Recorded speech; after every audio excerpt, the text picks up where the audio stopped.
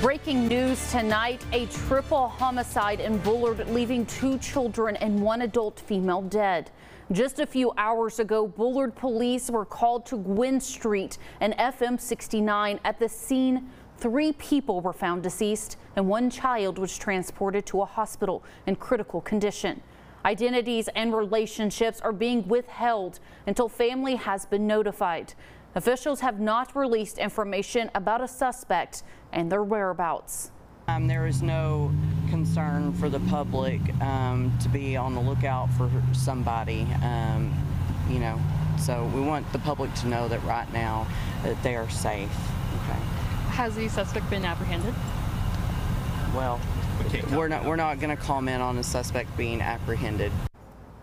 This is an ongoing investigation led by Bullard PD. Others assisting agencies are Smith County Sheriff's Office, game wardens, and DPS.